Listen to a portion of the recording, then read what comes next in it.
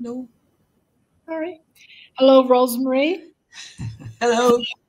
I had to unmute my microphone, and I Yes, I was going to say something wrong there. Okay, we're all right now. yes, we are.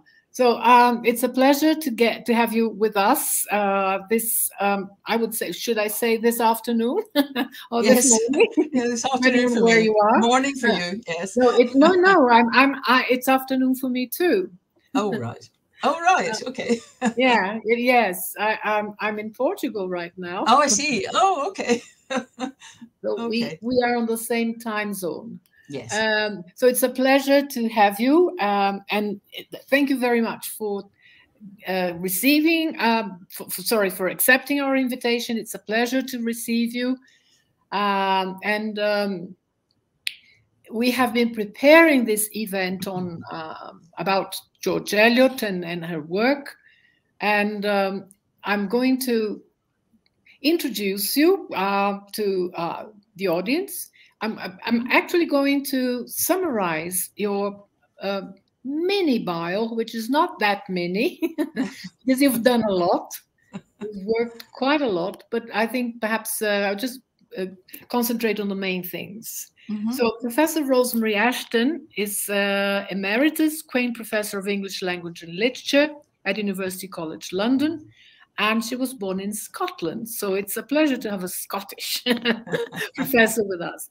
Uh, well, um, Professor Ashton studied English and German literature first at the universities of Aberdeen and Heidelberg, and then at the University of Cambridge, where she got her PhD on Anglo-German literary relations in the 19th century. But, she also lectured in Birmingham at the University of Birmingham, and then University College London. I think perhaps the most important thing to say about Professor Ashton's publications, which in fact there's quite a long list here of very important books, but I think perhaps the most important thing to say is that Professor Ashton has specialized in the work of George Eliot, and she was responsible for the Penguin edition of Middlemarch, and also she is the biographer of George Eliot. So this means I think she will have a lot to tell us, a lot of contributions. And again, thanks very much for accepting our invitation. So the floor is all yours. I'm going to disappear now, and it will be all you know. Thanks very much, Rosemary.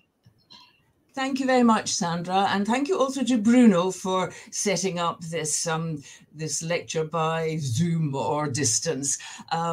It's very nice to have been asked. I'm very grateful to have been asked to talk to you in this, the 150th year since the publication of this great novel, Middlemarch, and also to celebrate what I understand is a new Portuguese translation of the novel. So there's plenty to celebrate all round. And what I'm going to talk about is Middlemarch and the difficulty of coming to conclusions. It's not going to be entirely about Middlemarch. I'll talk a little bit about one or two other books, including her first novel, Adam Bede. But I'm moving all the way in and out of Middlemarch and towards Middlemarch for my main conclusion. Well, when we talk about conclusions, we mean, on the one hand, endings, of course, and on the other, judgments, including moral judgments. Sometimes a tension can exist between the two kinds of conclusion, endings and judgments. So I wish to explore this topic with reference to George Eliot's theory and practice as a novelist, building up to a discussion of how she came to conclusions in her greatest novel, Middlemarch. First of all, to start with her last work, which you may not know very well. It's not a novel. Her last published work was called The Impressions of Theophrastus Such. It was published in 1879, the year before her death. And it's a set of short essays discussing human opinions and characteristics. Here, she often considers the position of the writer. One essay, entitled The Too Ready Writer, addresses the problem of the potential narrowness of any one consciousness, including that of a novelist. Here she might have her own fiction in mind when she makes her skeptical narrator, Theophrastus Such, talk about the necessity of opening one's mind to a variety of beliefs, experiences, and points of view. I'm quoting now, "There is a monotony and narrowness already to spare in my own identity. What comes to me from without should be larger and more impartial than the judgment of any single interpreter." That's Theophrastus Such. And in another essay, Shadows of the Coming Race, Theophrastus slyly considers the possibility that in the future there will be a machine for drawing the right conclusion, which will doubtless by and by be improved into an automaton for finding true premises. Joking, of course, wit here at the forefront of this remark. And I take these remarks about avoiding singleness of mind, really, when writing about human nature. I take these remarks as a statement of George Eliot's skepticism about coming to conclusions in the sense of judgments. Since conclusions are also endings, as I've said, we should look a little bit at the last acts of novels, the actual final words, for example, and I'll get on to that towards the end of this lecture. Now, there's a paradox at the heart of George Eliot's efforts and achievements as a novelist. She sometimes claims through her fictional narrators that we should not judge our fellow mortals, but accept them as they are. And that's a quote from chapter 17 of Adam Bede, her first novel. But she just as often suggests the necessity of judging motives and actions. She applies a code of ethics derived from Christianity, tempered by the religion of humanity she found in Spinoza and Feuerbach, and also by the wise tolerance exhibited in Goethe's works. Readers often think of her as a didactic author who lectures them about the morality of human actions, but I think that she makes use of the strong narrative voice in a more subtle way than that. Open-mindedness, generous humour, irony, skepticism, but a positive, scientific kind of skepticism, rather than a narrow, negative cynicism which distrusts everything. So skepticism in the kind of positive sense. These, open-mindedness, generous humour, irony, and skepticism, are the qualities her narrative voice conveys and wishes readers to share. Moreover, her narrators are willing to express uncertainty. Now, Adam Bede, the first novel by this mysterious new author, George Eliot, was an instant success with readers and critics when it was published in 1859. Readers marvelled at its humour, its pathos, its believable dialogue, its representation of class differences, and its successful embedding of credible characters in their provincial context. Its unusualness in all these ways was instantly recognised for the realism of its setting and the shrewd human psychology exhibited in it. It's psychological realism. So realism of setting and psychological realism were the attitudes that and the achievements that readers noticed straight away. Now, you could test this claim. I'm not saying that Adam Bede is the best novel that came out in 1859, but you could test the claim about the realism, particularly the psychological realism, if you looked at some of the other novels which were being published at the same time, even those novels of her already famous contemporaries, Dickens, Thackeray, and Charlotte Bronte. But that's a discussion for another time. But just to point out to you that Adam Bede is different. And I'm going to look at it a little bit. In chapter 17 of Adam Bede, entitled "In Which the Story Pauses a Little," the narrator sets out a realist manifesto on the art of fiction. So he or she stands outside the text and the story to tell us about writing fiction. That's why I'm suggesting that it's something that you might want to look at, even if you don't read the whole of Adam Bede. You might read chapter 17, because it will tell you quite a bit about George Eliot's ideas about fiction. Well, the narrator insists on the necessity for art to represent life in all its details, ugly as well as beautiful, rich, poor as well as rich, and flawed rather than perfect.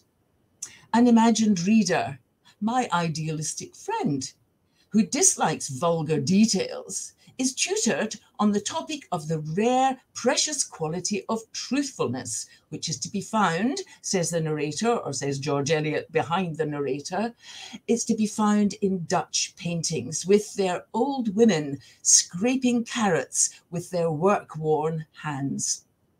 Old women scraping carrots in Dutch or Flemish paintings, which you will know all about.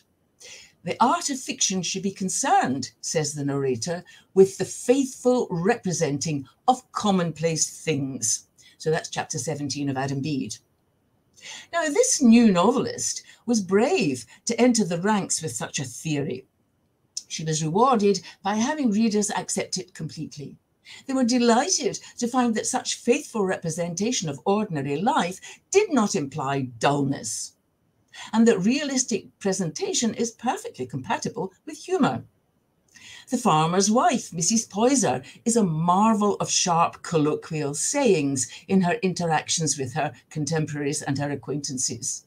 She, Mrs. Poyser, the character Mrs. Poyser, won the distinction of being quoted in Parliament for one of her witty sayings. At one point, there's several of them, but I pick one. At one point, she mocks an egotistical neighbour for being like a cock, which thinks that the sun has risen on purpose to hear him crow. And that's in chapter 18. Now, all George Eliot's works show that literary realism, the representation of things as they are, need not be merely a matter of seeing and describing. It's compatible also with intellectual, moral, and philosophical observation and opinion. One of the best of George Eliot's contemporary critics, Leslie Stephen, father of the modernist novelist Virginia Woolf, Leslie Stephen wrote admiringly in his monograph on George Eliot. It's one of the first critical books on George Eliot. It was published in 1902. And Leslie Stephen talks about her extraordinary powers of assimilating knowledge. And he writes, "It may safely be said that no novelist of mark ever possessed a wider intellectual culture." Now, I know that sometimes George Eliot frightens people with her intellectual culture, but hold on, we've got a lot more to say about how that intellectual culture is blended with other, perhaps easier or more immediately attractive facilities and faculties in her novels. Leslie Stephen believed that the works she published after her third novel, Silas Marner, in 1861, that those after Silas Marner were spoilt to some extent by the very intellectualism he admired. In Middlemarch, he finds her philosophical and scientific language intrusive. He misses what he calls the simple charm of the earlier works. As is well known, Leslie Stephen's daughter, Virginia Woolf, helped to resurrect Middlemarch from critical neglect in an article in 1919, the centenary of George Eliot's birth. Virginia Woolf famously calls Middlemarch the magnificent book which, with all its imperfections, is one of the few English novels written for grown-up people. And that was in the Times Literary Supplement on the 20th of November, 1919. I might just add here that Woolf does not identify these imperfections that she notes here. And some of us might wish her to be held to account. Well, which imperfections are you thinking of, Virginia? However, she has said that the novel is one of the few novels written for grown-up readers. Both Leslie Stephen and Virginia Woolf appreciate the intelligence shown in George Eliot's judgments, her art of reflecting on characters and events. For example, Leslie Stephen admired the presentation of the painful relationship between Dr. Lydgate and his wife Rosamond in Middlemarch. Henry James also gave what he called the painful fireside scenes between the couple the highest praise. James wrote, "There is nothing more powerfully real than these scenes in all English fiction, and nothing certainly more intelligent." And this is in his review of Middlemarch in 1873. On the other hand, Stephen found George Eliot too pessimistic. He thought she was occasionally too insistent in putting forward her philosophy of life. Yet he himself had gone through much the same intellectual development as she had. Both Stephen and George Eliot, Mary Ann Evans, as her real name was, both of them lost their evangelical religious faith in youth.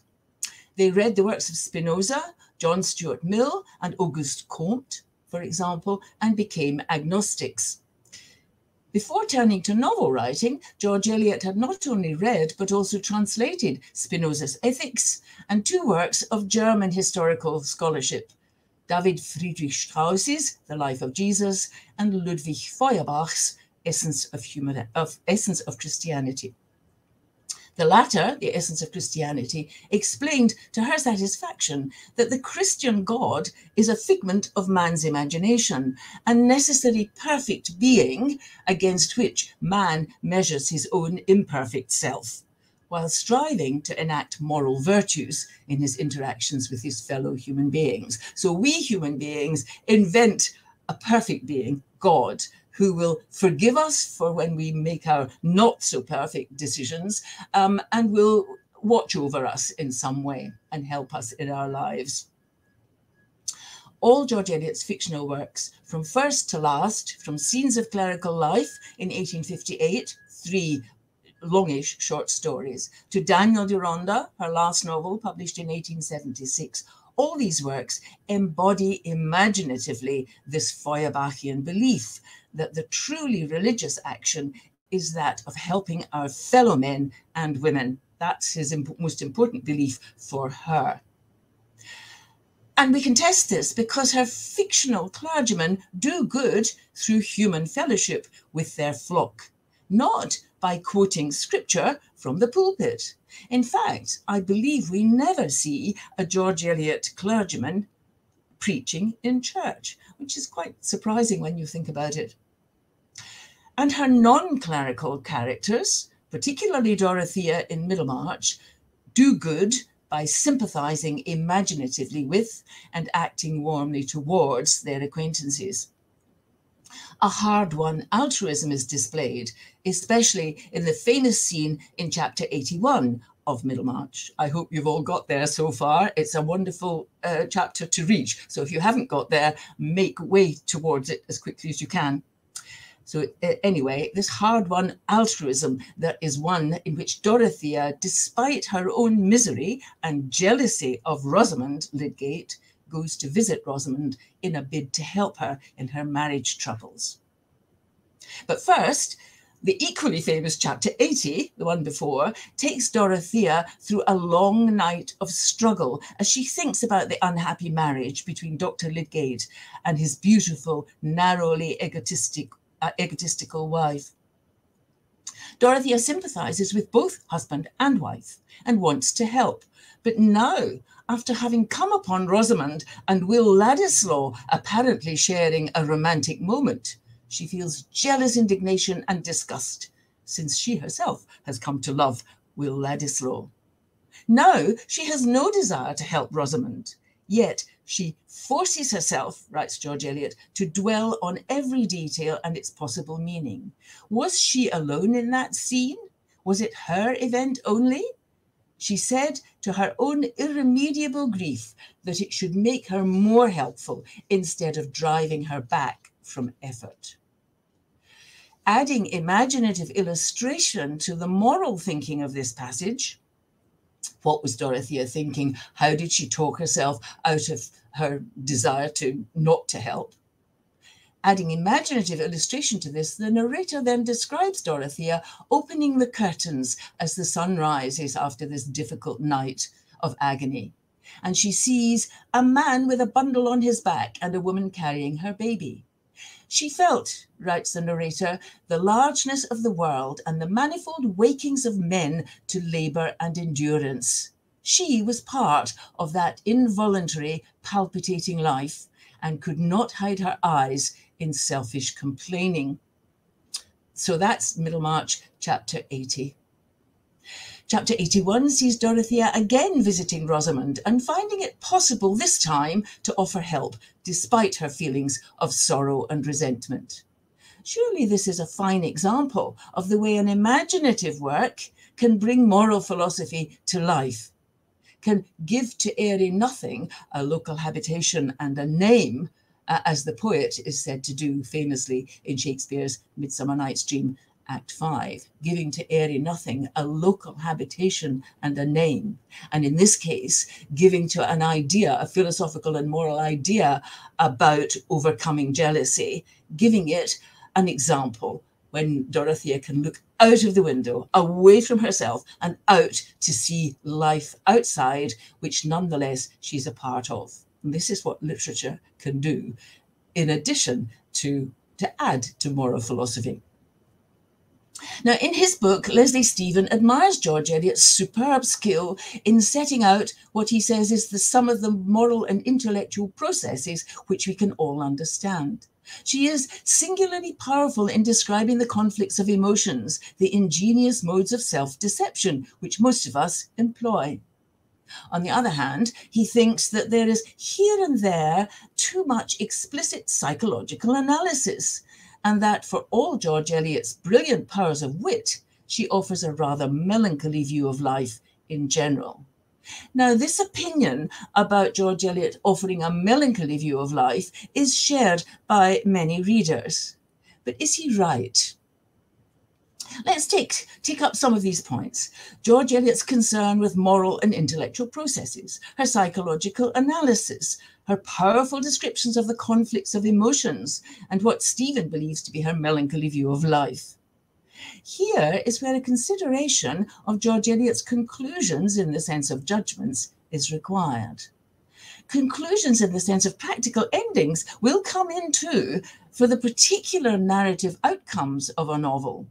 Who marries whom? Who dies? Who loses his money? Who succeeds in her aspirations? Who has to accept a life rather less adventurous than had been hoped for? And so on. These particular narrative outcomes inevitably suggest a particular interpretation. The way the novelist chooses to end his or her novel seems to suggest an inevitability about that ending, either logically or morally. The writer seems to be offering a final judgment on the characters, to be making the choice of ending according to his or her philosophical and moral view of life. Many novelists, particularly in the 18th and early 19th centuries, choose to give prizes to good characters and punishments to the bad, in the certainty that part of the reader's pleasure is bound up in the satisfaction offered by such poetic justice.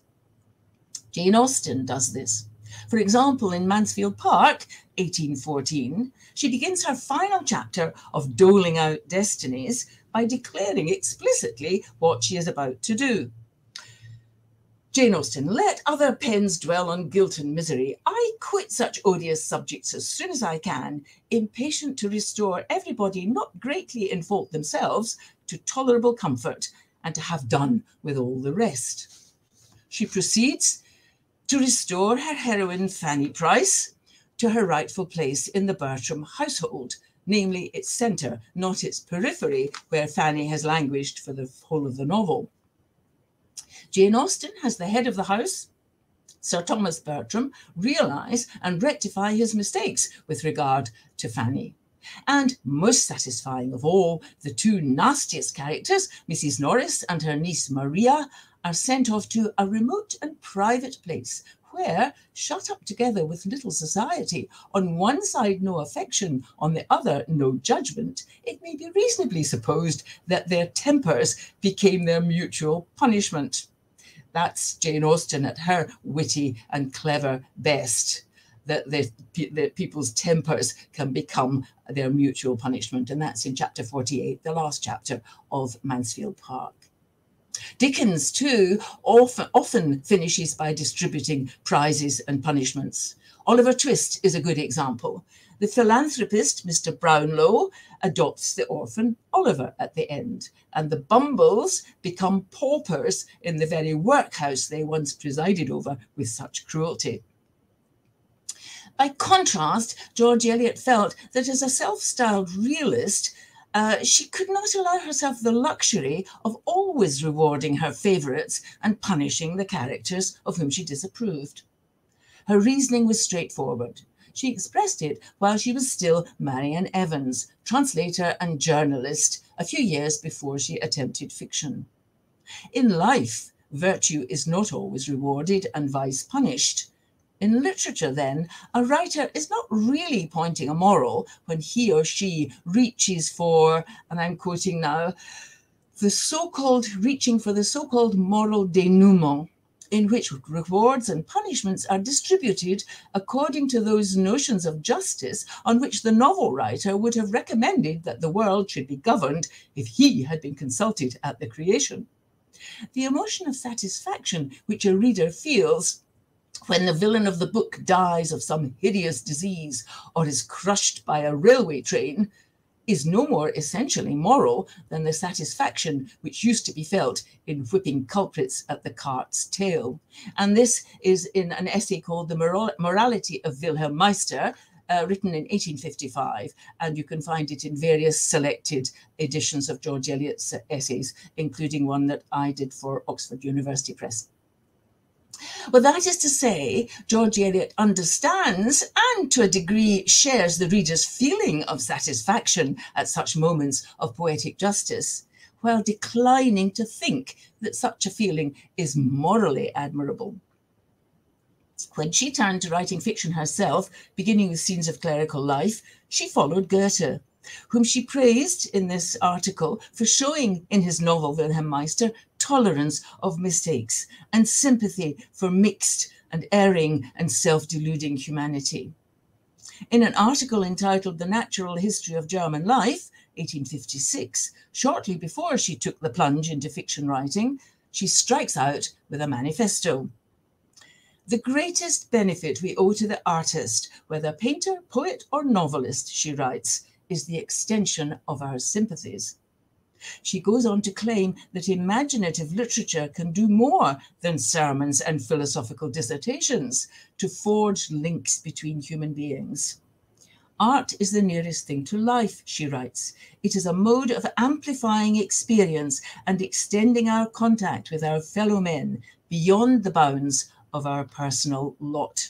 So amplifying experience, extending our sympathies. That's what art does through the imagination of the writer, which is met in turn by the imagination of the reader, which arouses the imagination of the reader. And that's The Natural History of German Life, 1856.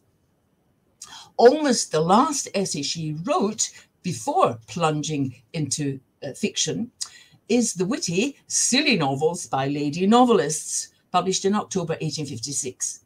In this essay, she wittily dismisses some recently published novels with their ludicrously perfect heroines, examples of the ideal woman in feelings, faculties, and flounces, as she writes. And here's a short quote from this very funny essay.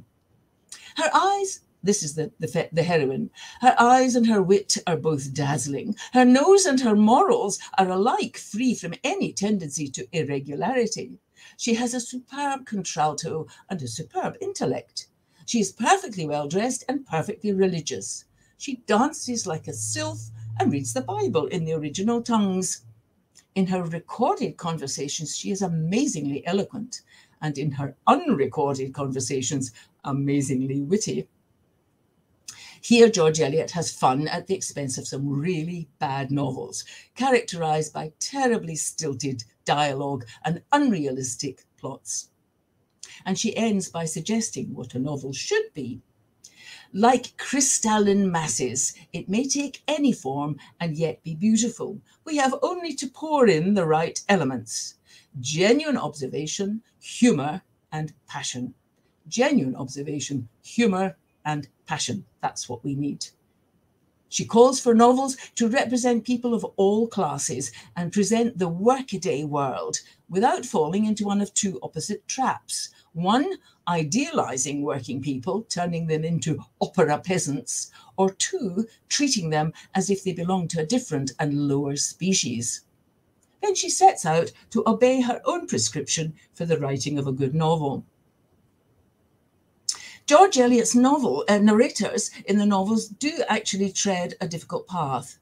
They direct the reader's attention towards certain opinions and judgments.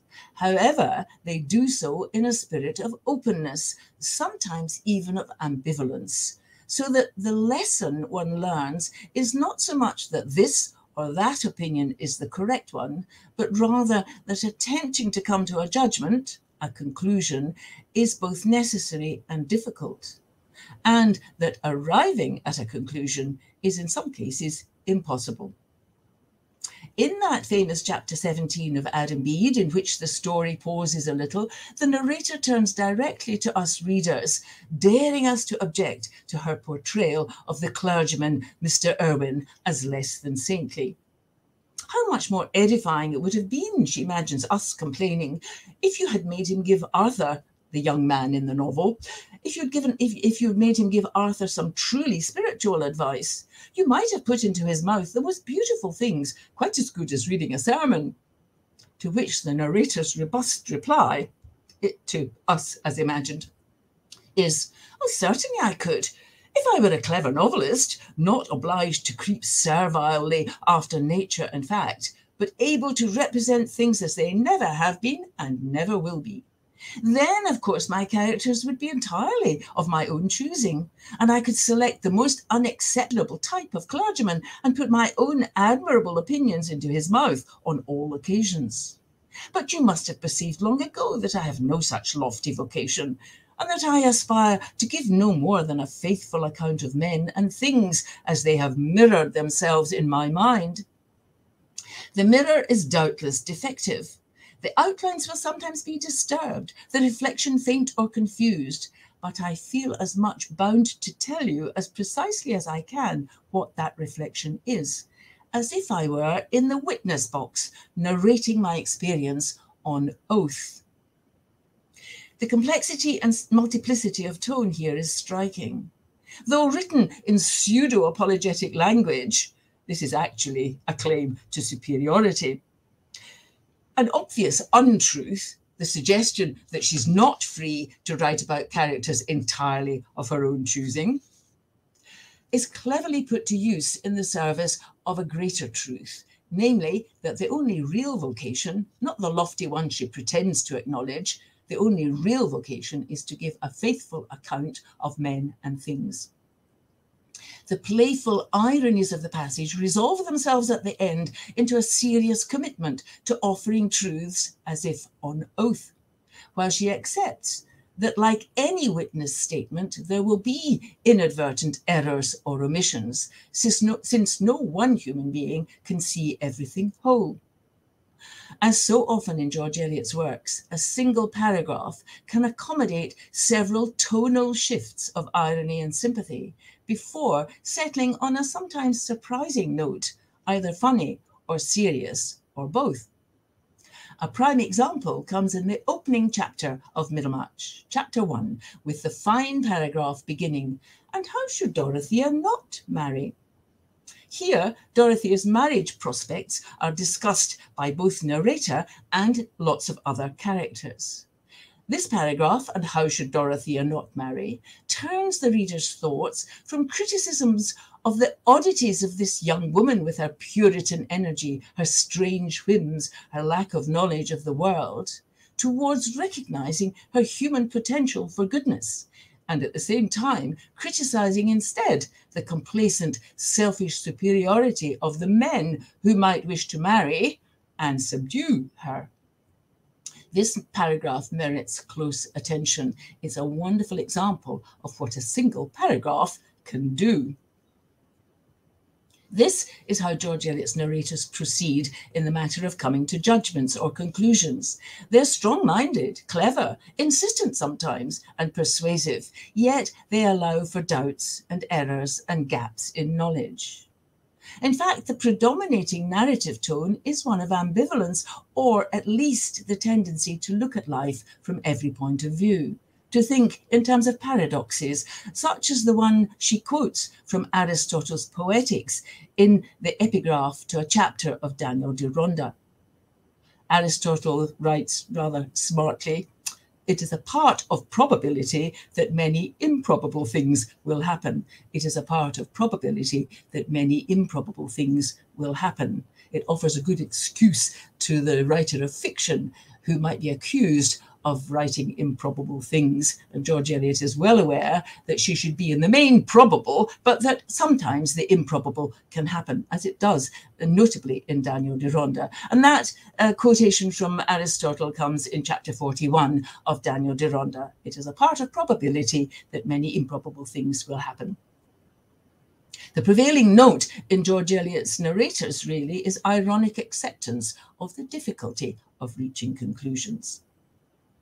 The desire to analyse, to find answers, is always in a state of tension in her novels with her recognition of this difficulty. The pervasive irony of the narrative tone allows for a kind of omniscience that is simultaneously questioning. One famous scientific analogy in Middlemarch looks at first glance like a piece of omniscience, of teaching, and it's from chapter 27. It's the opening of chapter 27, and it's the parable of the mirror or pier glass. And this is the first part of it. An eminent philosopher among my friends who can dignify even your ugly furniture by lifting it into the serene light of science has shown me this pregnant little fact. Your pier glass or extensive surface of polished steel may be made to rub by a housemaid. Made to be rubbed by a housemaid will minutely and multitudinously scratch in all directions. But place now against it a lighted candle as a centre of illumination, and lo, the scratches will seem to arrange themselves in a fine series of concentric circles round that little sun.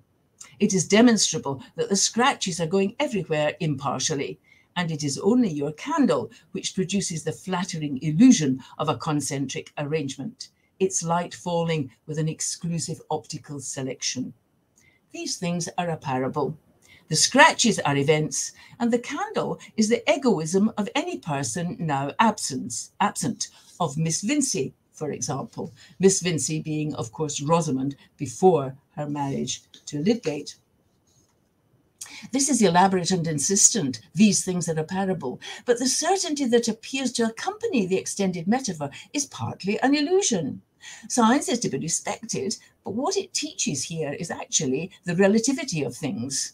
The candle concentrates the scratches in a circle, but it does so by means of a flattering illusion. Rosamond Vincey's egoism is represented by the candle, but the illumination it offers is faulty. In this case, the mistake is Rosamond's entirely understandable belief that Lydgate has fallen in love with her and she with Lydgate. What follows in relation to the two of them is the complicated business of mutual sexual attraction. The narrator observes the watchful idea on Rosamond's part that she and Lydgate are as good as engaged, and that he will be the perfect husband for her social aspirations. Lydgate has a counter idea, which, however, is doomed, since according to the narrator, employing another scientific metaphor, his idea lies blind and unconcerned as a jellyfish which gets melted without knowing it. This is all in chapter 27. Science can provide a useful vocabulary to describe the situation, but it cannot resolve the problem created by the conflict between Rosamond's idea and Lydgate's. Such conflicts and the difficulty of making judgments on them occur throughout Middlemarch. Early on in chapter 3, Dorothea Brooke mistakes Mr. Casaubon's gravity and humorlessness for wide learning, which she believes he will generously share with her when they marry. The narrator points out that signs are small measurable things, but interpretations are illimitable. And in girls of sweet, ardent nature, every sign is apt to conjure up wonder, hope, belief, vast as a sky, and coloured by a diffused thimbleful of matter in the shape of knowledge. The power of George Eliot's use of metaphor here is that it can be picked up later in the novel. So, in chapter 20, once Dorothea is actually married to her middle-aged clergyman, she finds that life with him is not vast as a sky, or full of large vistas and wide fresh air, but rather like being stuck in winding passages which seem to lead nowhither. Interpretations are illimitable, also for other characters and for narrators too. George Eliot's aim is to avoid any pretense at certainty while not falling into complete scepticism about what can be known, for that is to become morally and intellectually paralysed. Here she follows the 18th century empirical philosopher David Hume. In the conclusion to his first book, of the Treatise of Human Nature in 1739, Hume confesses that his analysis of the reasoning faculty and his discovery of the impossibility of reaching certainty about our ideas has led him into a wilderness. He's shunned by his fellow thinkers for denying their certainties. But though he can no longer accept their arguments about reason, the soul, God, or the afterlife, nor can he consign himself to the position of absolute skeptic. Where reason fails, nature steps in and cures me of this philosophical melancholy and delirium, he writes. I dine, I play a game of backgammon, I converse, and am merry with my friends. Hume is able to forget, in the act of living, the philosophical impasse to which he has brought his subject. He finishes by saying that a true skeptic will be diffident of his philosophical doubts as well as of his philosophical convictions. In other words, he'll be skeptical of his own skepticism, because being skeptical, being in doubt, is not in itself the answer, the complete answer. Don't just be skeptical and deny. It doesn't help. And that's in the conclusion of the first book of the Treatise of Human Nature. Goethe also tackled the problem in his aphorism about tätige Skepsis, active skepticism. The phrase suggests that doubt must be prepared to turn it into questioning of itself. And Thomas Henry Huxley, Darwin's friend, quotes from Goethe's aphorism on tätige Skepsis in Huxley's important review of Charles Darwin's Origin of Species in the Times in 1859, when Origin of Species came out. Huxley quotes Goethe and explains that this tätige Skepsis is doubt which so loves the truth that it neither dares rest in doubting nor extinguish itself by unjustified belief. So don't go to one extreme, unjustified belief, but don't go to the other, resting in mere doubt and leaving it at that.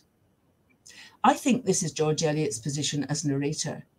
As she observes in chapter 23 of Middlemarch, though distrust was your only clue when negotiating the sale of a horse with a wily horse dealer, nonetheless, skepticism, as we know, can never be thoroughly applied, else life would come to a standstill.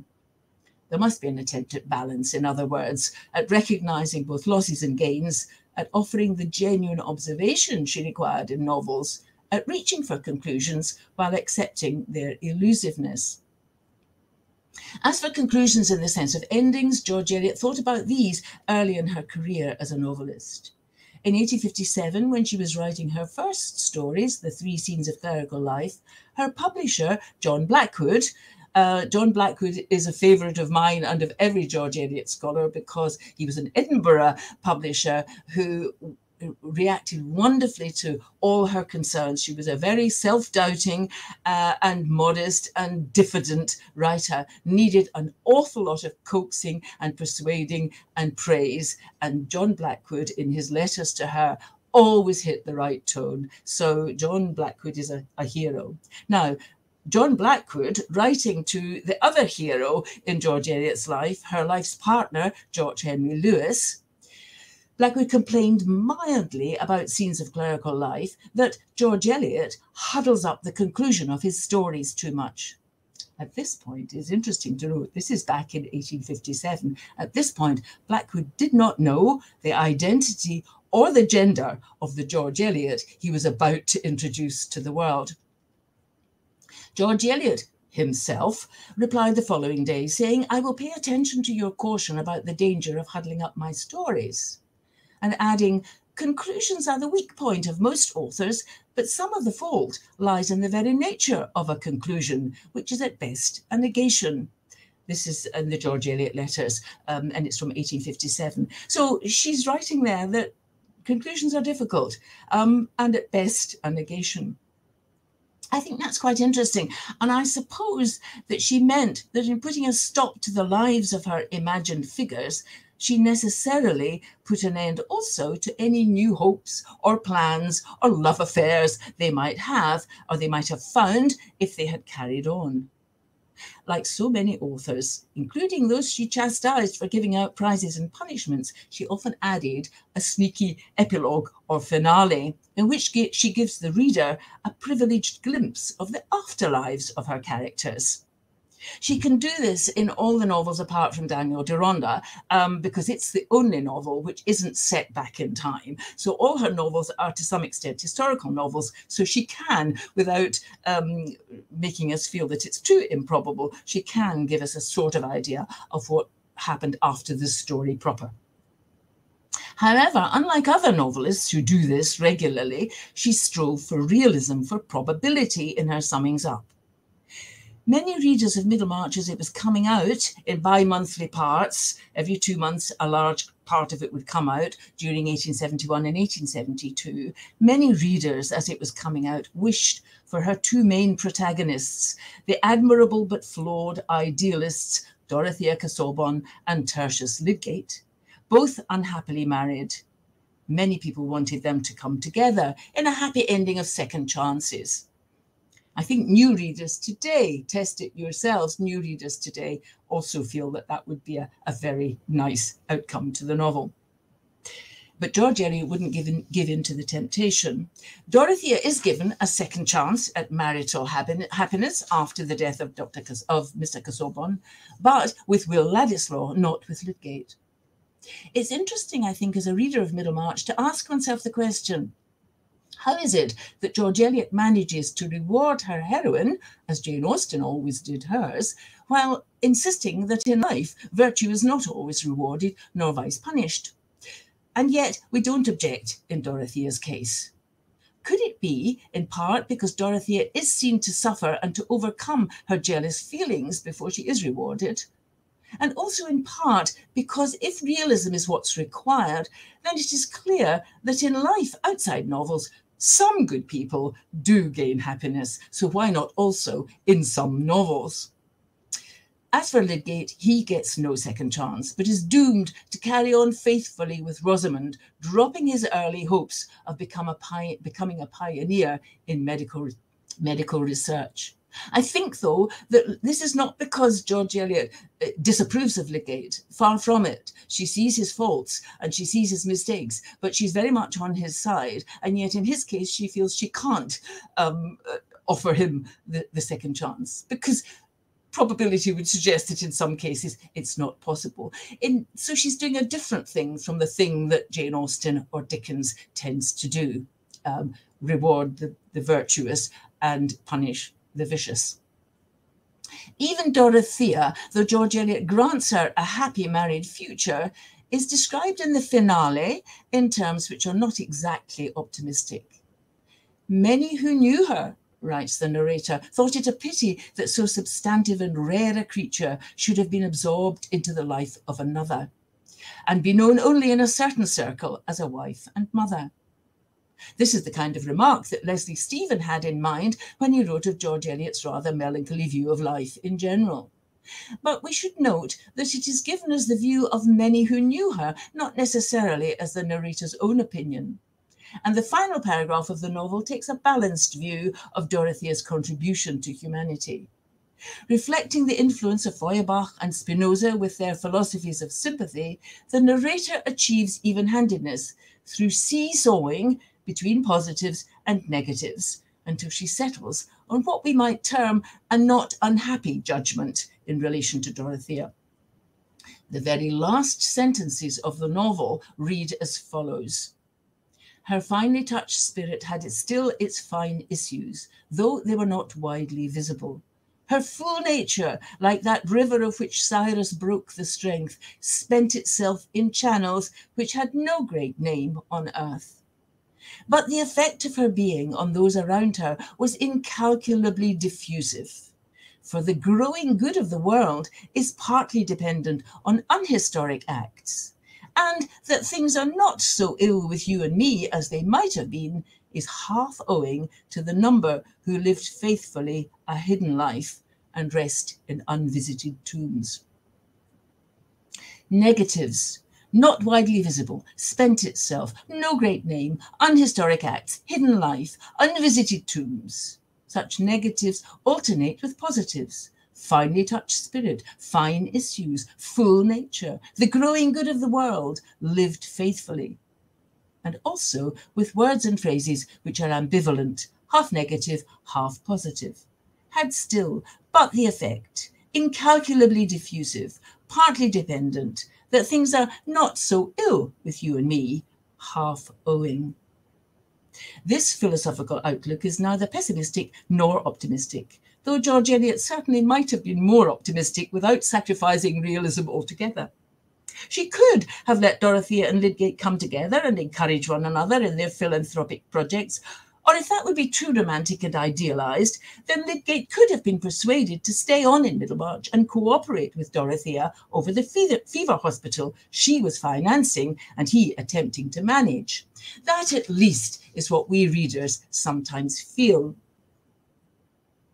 George Eliot herself described her philosophy of life as meliorism, the belief that the world is neither the best nor the worst of all possible worlds, but that it may be improved up to a point, and suffering alleviated, at least in part, by human effort. And this, she writes about this belief in meliorism in a letter of 1877, but you'll also find it if you look up meliorism in the Oxford English Dictionary. She is credited as the first user of that term, halfway between pessimism and optimism. Her response, for example, to reading Darwin's Origin of Species when it came out in November 1859 had been thoughtful in this respect. Also in a letter, she had said then, so the world gets on step by step towards brave clearness and honesty. But to me, the development theory and all other explanations of processes by which things came to be produce a feeble impression compared with the mystery that lies under the processes. The very novelist who seems at first glance to wish to offer explanations of processes, of human motivation and historical phenomena. This novelist is equally keen to give due place to the mystery of human relations and outcomes.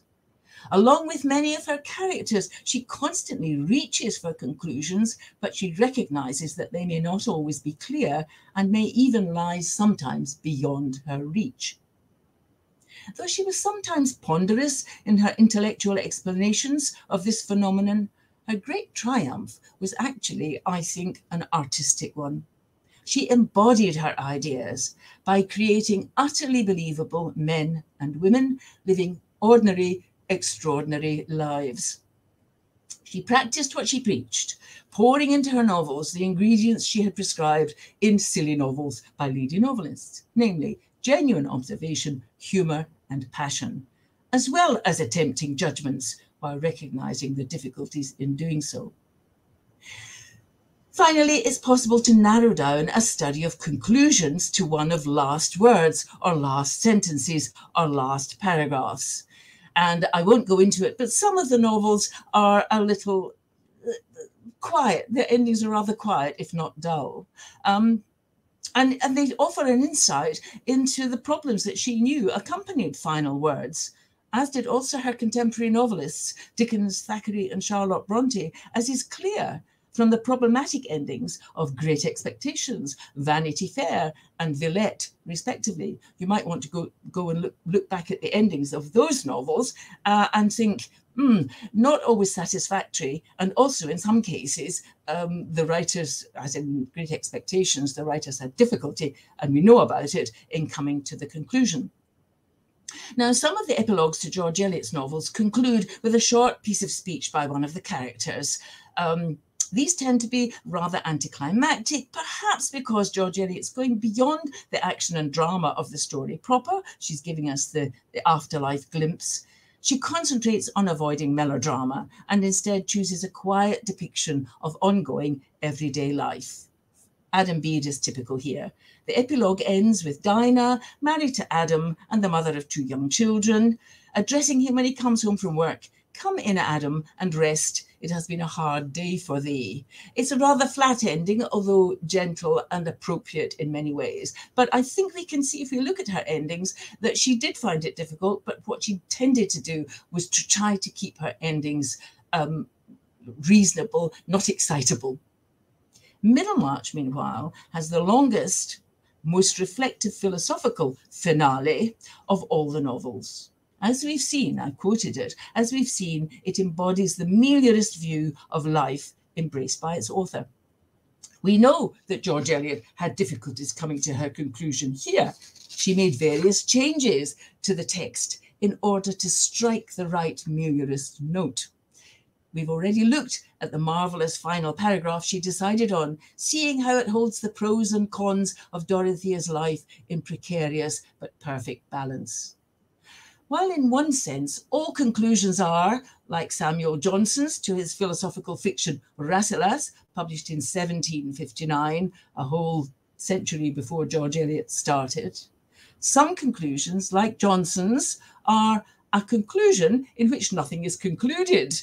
That's the final chapter of Rasselas, a conclusion in which nothing is concluded. So in one sense, that is true. But at the same time, George Eliot's conclusion to Middlemarch makes a safe, and to some of us readers at least, a satisfactory landing just this side of pessimism. Thank you.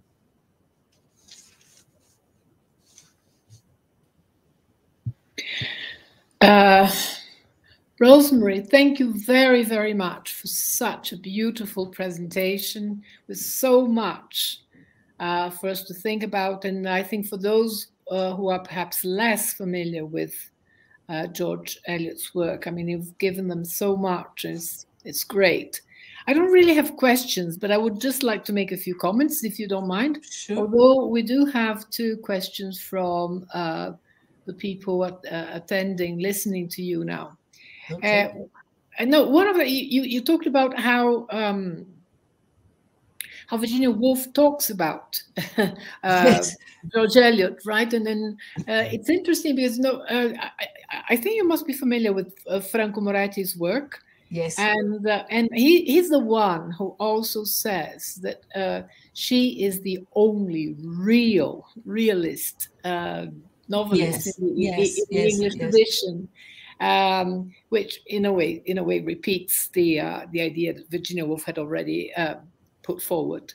And I think that perhaps what you said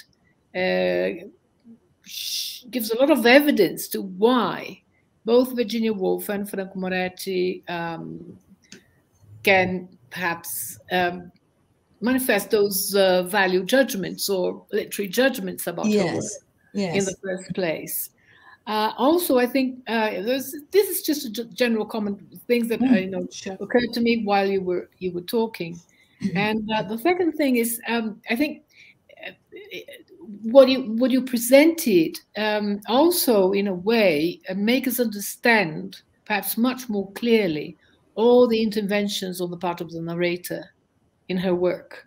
Yes. Because you tend to think that third-person omniscient narrators should not really intervene, and they should sort of stand out and let the story sort of move on by itself, and the characters show themselves and all that, and the omniscient narrators just there sort of in a way putting everything together. But she has the omniscient narrator, and at the same time Yes. all those sort of comments and opinions and judgments, as you said, and maybe what you said about her Millerism has to do with the fact that, both Virginia Woolf and Moretti thought of her as, the real thing, the realistic Yes, yes, yes. novelist. Because, I mean, that's what life is like, as you said. Some people are rewarded, some people are punished, some people who are punished do not deserve punishment. Yes. Some people who are virtuous do not get any rewards, and you feel sorry for them, even though they did their best. So it's really interesting how, I mean, what a great novelist she is, even mainly compared to Dickens. I mean, I love Dickens as well, but I mean, he sounds so much more naive, and she seems to be so much more knowledgeable. Yes, of course, the people who would prefer Dickens to George Eliot, let's say, or the people who find George Eliot perhaps too insistent, as sometimes it does seem to be the case, I think they would say, well, she may be correct in her conclusions about life, but when in literature, we perhaps want the virtuous to be rewarded, and we want to, and there is, of course, there's some truth in that, but she takes that into account because she uses that. She talks about it and she gives examples of it, and she then, she then says, but it can't always happen. And so she has it, I think, she looks from a sort of wider point of view, which is what she, as a part of her manifesto, so she can see what we readers and what writers like Dickens offer us. Well, she can see that that's valuable, and it's an escape, or it's aesthetic, or it's amusing, or it pleases us in some way. It takes us out of the horrors of our lives, let's say. But she actually manages, I think she does both, you see. I think she can give us both that sense of, gosh, we really are in a literary imagined world, and yet she's got the finger on the pulse of life outside at the same time. That's my view. But I can understand why a lot of people, well, I can't really understand why they prefer Dickens, although I think he's a wonderful writer. But, obviously you and I think George Eliot is pretty good. Yes, I mean, it has to do. I love Dickens, of course. I mean, but I mean, what strikes me as absolutely wonderful is to have this woman, right, in the 19th century, who has to hide behind a male pseudonym. Yes, and in a way, because this is what she had to do. And how much she knows about things, and all the philosophy and the German thinkers and all that. I mean, this was something which was really, really new, I think. That's true. And I think, I mean, in addition to that, well, first of all, I'm sure I don't know how many of the people who are listening to the lecture or who are reading George Eliot know that it isn't simply the case that she took a male pseudonym because all female writers had to do that. They didn't. Mrs. Gaskell wrote as Mrs. Gaskell, and even Jane Austen earlier in the century wrote as a lady. But it's because of her relationship with J.H. Lewis. He was a married man with children, and he couldn't get a divorce, and so she lived with him, and she did not wish to her novels to be reviewed or criticized by people thinking, oh, this is this woman, blah blah, and so on. So that was the main reason. The other reason actually is her genuine shyness and diffidence about her own ability. J.H. Lewis writes again to John Blackwood about this, says, she thinks when she was writing Middlemarch, she had difficulties. She had difficulties with all her novels, and she had domestic problems, the death of her stepson, and various things going wrong, and 2 stories that she started and couldn't finish. And then she had the brilliant idea, she didn't think it was brilliant, but we do, of putting the 2 stories together, which are the 2 stories that become the story of Lydgate and Middlemarch, and the Dorothea Brooke story of the rather more aristocratic group. And so she puts together the Miss Brooke story with the Middlemarch, with the new doctor coming into Middlemarch, the Lydgate story. She puts those together and it's absolutely brilliant. But she didn't think so. And Lewis is writing, her wonderful husband, Lewis, is writing to Blackwood up in Edinburgh. Please, when you see the next installment, please be sure that you give it plenty of praise, because she believes that it is rinsings of the cask. Meaning, you know, the wine barrel, which has got to the bottom and she's at the dregs. Imagine her thinking that as she was writing Middlemarch. So these are the reasons why she chose to write with a male pseudonym, specific reasons to her. No, absolutely. But, you know, the thing is that there's no, in spite of the fact that there were those women taking sort of actually publishing under their own real names. Yes. I mean, the whole intellectual environment was not really pro women novelists. No, right? Of course not. That's right. Yeah. And she couldn't join any of the professions. She could be a school teacher, but she couldn't be a university professor or any of those things. Of course she couldn't. But I think some of those scenes, because she could read about everything, and she did.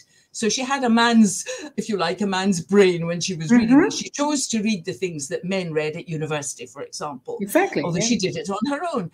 But also, I think almost more amazing are those scenes in the novel which take place committee meetings. Now, you and I know all about committee meetings and how there's always there's a kind of ethos and there's a kind of character and people together in a room. Strange things happen and it's extraordinarily interesting as a phenomenon. Now, she never attended a meeting. She wasn't a professional person, but she gives us with those meetings of all the men in Middlemarch discussing the hospital, Lydgate's hospital, and what's going to happen. And there are some people saying, yes, we'll have a fever hospital. These are the reasons. Other people saying, no. She's brilliant at that. Yes. Now, you know, she's just extraordinary how she can do, you know, things that she had never actually experienced, but somehow, obviously from talking to Lewis and from reading, but to be able to do that kind of thing, to give you meetings, you know, in all their boringness, but it's very interesting how she does it. That's a sideline, but I've always absolutely yes. No, before I ask you the two questions, can I ask you sort of a side question? Yes. Would you like to comment a little bit? I think this is amazing. You mentioned it. I was going to ask about it, but you mentioned it, you know, by chance. The essay. Oh God. I had forgotten the full title, so I just wrote here "Silly Novels." Silly novels by lady novelists. Yes, that's right. Could you comment a bit on that? Because I mean, she was also sort of in a way discussing the kinds of, you know, the status of the novel, as it was not only on the, as you said in chapter 17 in Adam B, but she was also discussing the status of the novel in those days and how the novel, in a way, was also not. Didn't have a very high status at the time, right? It took a long time to... Well, it's not quite that. I think because, of course, Dickens was riding very high in public opinion, and Thackeray to a lesser extent, but nonetheless, they were both established by the time she gets started. And when she's writing Silly Novels by Lady Novelists, she actually chooses, it's quite interesting, she chooses not to write about bad novels generally. She takes novels by women, which is a pity, you might think, you know, but she's doing it. I think she's doing it because she knows, she obviously has been thinking about the way to write novels, clearly. And she has reviewed, she's reviewed other novels by Dickens and so on. She's quite a seasoned critic and reviewer by this time. And this is all before she starts trying to write a novel. So she knows very well, she knows that Dickens is often to be blamed for various faults and so on. But she chooses the faults of lady novelists because they always have a heroine, you see. And because they deal, I think it's because she feels that women, she makes an exception of Charlotte Bronte, for example, and the Bronte sisters. They're not part of this at all. She picks on some genuine novels written by women at that time, which are very much just about the female domestic sphere, because that's what women know about. And I think George Eliot feels that that's not enough. It's not enough. And also she picks on bad novels. There's no doubt about it. She could have picked on a lot of bad novels by men, but she wants to do it because I think she wants to enter the field of writing novels, doing it realistically. What she really thinks about these bad novels, which I haven't read, but it's rather a long article and it has long quotations, extraordinary quotations. One of them I remember by some woman whom we've never heard of, but has some 5-year-old child give a speech which could have been given by a 60-year-old clergyman. I mean, it's ridiculous. And so she picks on the ridiculous. But I think she's not, it does seem unfortunate that she's choosing women, but I think it's because of the narrowness of approach that they necessarily have. But she's not going to have that narrowness of approach. And you know, and there were lots of silly novels by women novelists, so we have to grant her that. We have to. Definitely. But so she could equally have written about very bad novels by men. I don't blame her. That reminds me that I used to, when I was teaching at University College London, we used to do practical critical seminars where the student was just given an extract of something with no name, no author. It's just an extract, and I tried doing an extract of silly novels because it's very, very funny and very clever. And it shows you the examples of the way she can begin a paragraph apparently going in one direction. And by the end of it, she's gone in a completely different one. And you can analyze. It's good for analyzing in an hour and a half, which is what we used to do in these seminars. And I had to stop doing it because the students were outraged at the anti-feminism of it. And I thought, oh no, this won't do. We just have to leave it because it's too long to explain, how it comes about that a woman is writing this. And it's not that she's anti-women, it's that she's got a specific thing in mind that she wants to sort out. So I had to stop doing it. Oh, there's a question about which touches on gender, so to speak. So it's a question by Monica da Costa. And the question, I'm just going to read it. I was wondering, do you believe her position as an author towards sympathetic engagement with her characters is in any way related to the rather problematic view of gender we find in her essays? Well, you see, Monica, that's a very interesting question and very well expressed. But I don't think I agree with you about the problem. I mean, what I just said would suggest I don't agree with you about a problematic attitude, because I think, of course, it looks as if she's she is picking on women, but it's for a particular purpose. And it doesn't mean that she couldn't or wouldn't or didn't ever pick, as it were, on male authors. She had plenty to say. She had quite a lot to say about Dickens. And in fact, the bit that I quoted from the other essay, the Morality of Wilhelm Meister essay, I think, I'm now forgetting which essay, but the one I quoted about where she says that it's not necessarily moral to take pleasure in the punishing of the villain, either the villain who dies is in a train crash.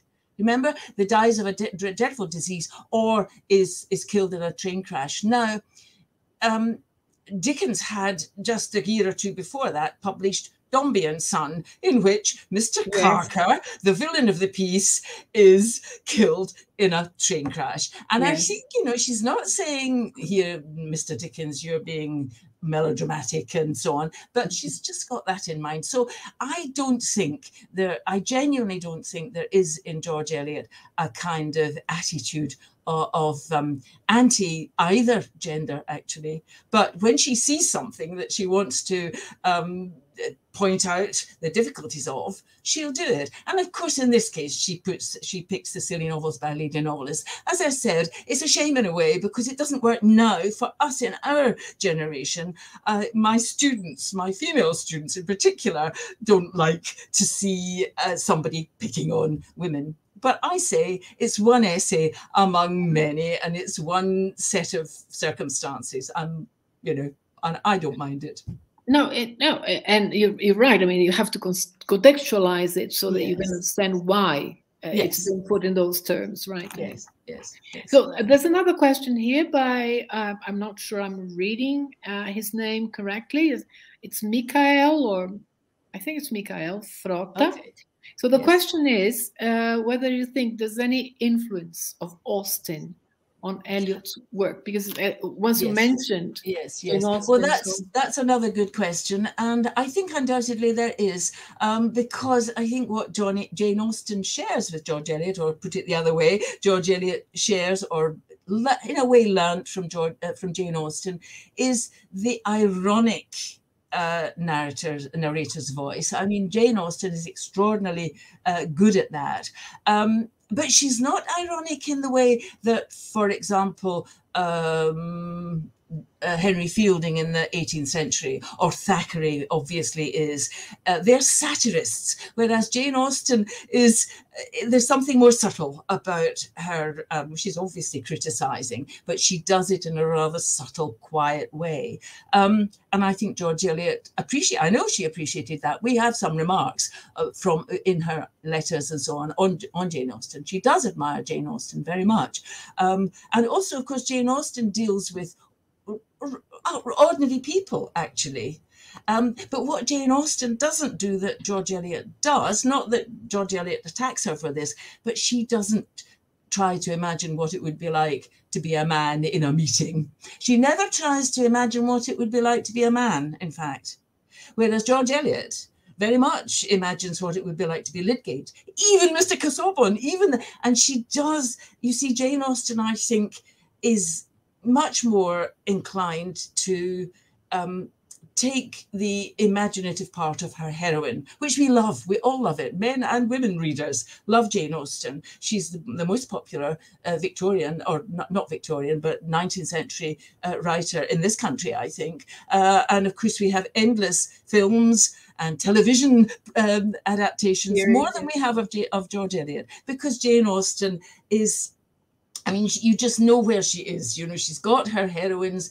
She puts them through their difficulties, but she brings them out the other end, and she's on their side.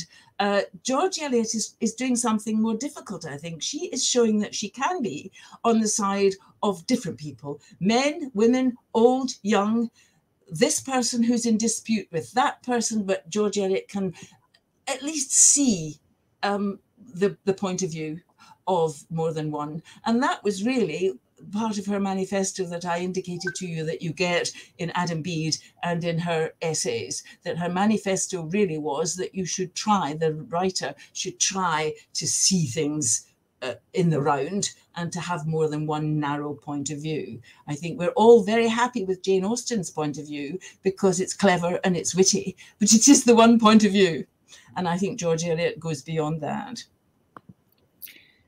Well, there's one more question here, and the question, Bruno wants to ask a question, and he said he's too ashamed to do that, and then I'm going to do it for him. Okay? Oh, no. Yes. I think he should show his face, right? Yes, of course. So I'll ask the question, and then come on, sure. Bruno, show your face.